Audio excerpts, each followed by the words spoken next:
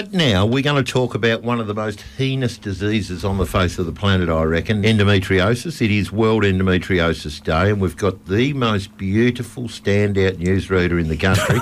Olivia, how are you, darling? Hello, I'm all right. And you're in a little bit different circumstances to what you were in last year. What's this fantastic news? I'm pregnant.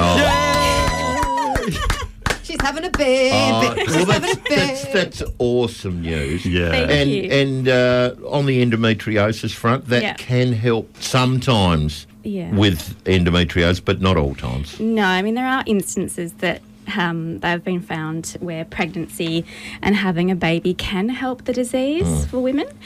However, not everyone gets that chance, and I'm still struggling every day with it. Really? Even while pregnant? Yeah. I didn't know it would affect you. Very painful. Yeah. It's, even more so because, there's a baby in there and the uterus is grown and everything's been pushed away and up and everything has to move and expand. And my previous scar tissue from the surgeries and the endo just doesn't want to stretch. No, and that is the thing. Obviously, being pregnant and feeling different things, you'd be going, oh my God, is it the baby? Is it the endo? Do they give you some treatment or just monitor you? I am being watched closely, given my history. And I do have an increased risk of preeclampsia as well.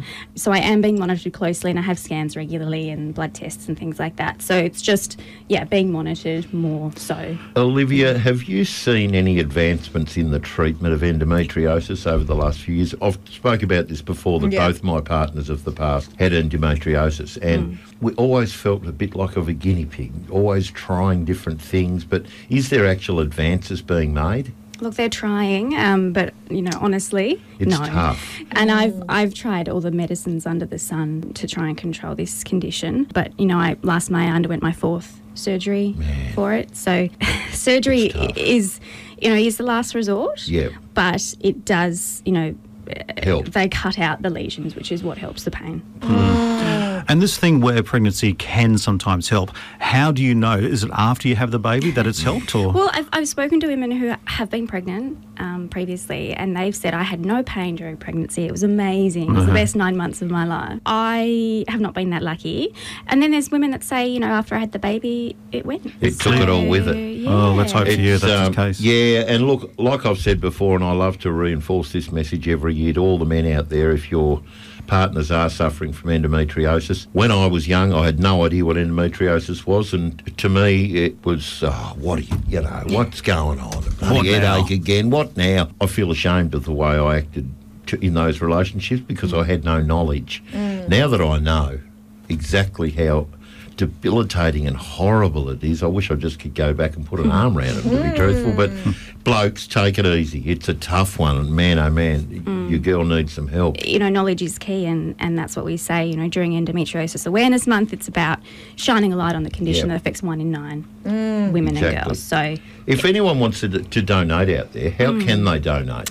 Yep, so you can go straight to the Endometriosis Australia.org.au website. Yep. And there's always a little donate link. And the bigger your donations, the more scientists, the more research, the more everything can go into it. Yeah. Oh, I hope they find it. And the really good thing about the website too, Liv, having a look at it, is even if you are suffering from endometriosis, there's lots of different things on there and lots of information that you can read up on about if you are thinking maybe, I have had those symptoms, or, oh my God, I haven't been feeling that great. It's good to see that something like this is available for everyone. And the message is to, if you're not feeling right, listen to your body, because your body is telling you something. Yeah, exactly right. Go to your GP. If you can't find the answers there, just continue fighting, and you need to get a referral to a gynaecologist. Yep. But do that, and, you can lead a fairly good life. Yeah. When are you due? You're having a baby! July. Do you know what you're having? Oh, the 24th?